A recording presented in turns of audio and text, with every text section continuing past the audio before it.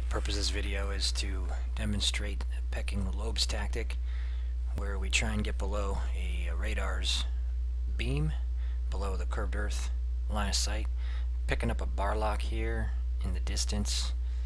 Got a bar lock at about, let's see here, about 100 miles away. And I'm currently at about 8,000 MSL. I can take over, fly this aircraft manually using a Thrustmaster HOTAS Cougar to fly this guy. Let me see if I can't get below the lobe here. And I see my search indication on my RWR will go away, and up here on my LQ-161 you see I'm locked onto this. Is a pretty distinctive 5 or 6 beam system, so once that goes away I'm below the main lobe. Alright, we've already lost our bar lock up at around 40, I guess around 4,300 when that happened. So I'm going to put the autopilot back on and we'll come down and we'll set this guy to 4,500 MSL. Okay, and do not have a bar lock indication. I expect if we're close to the detection altitude that here shortly we'll get picked up again. Now what I could do is maybe pop up a little bit here.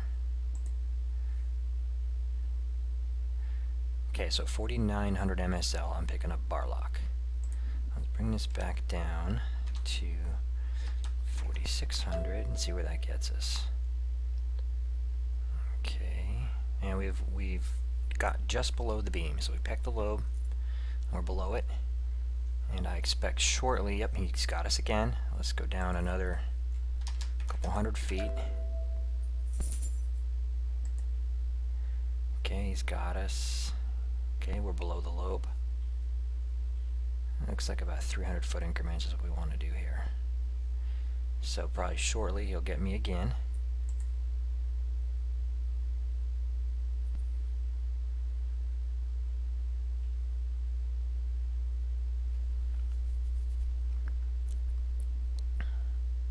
I'll wait till we get picked up and we'll descend a few hundred feet.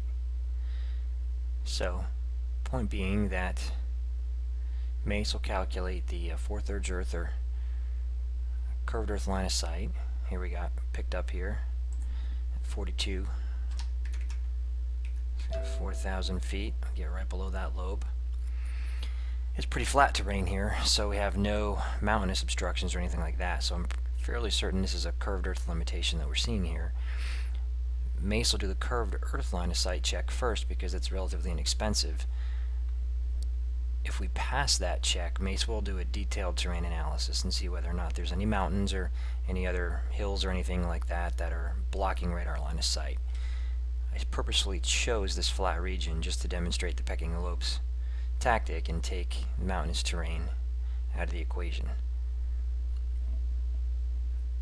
But yeah, here you can see, every few miles here I got to descend another couple hundred feet to get below that radar coverage. And because this bar lock has probably 8 or 9 second scan, he's only picking me up, maybe getting a ping, and then I'm getting below his coverage before he has time to build a track, which is the purpose of the tactic. And if I wanted to be maybe a little bit more tricky, then I could stop coming in on exactly the same azimuth. Maybe he picks me up, I think maybe he's gotten a ping or two, and maybe I want to drop it down a little bit, change my azimuth for a little while, just in case he gets me again. I don't look like I'm exactly the same target, coming in on exactly the same radial.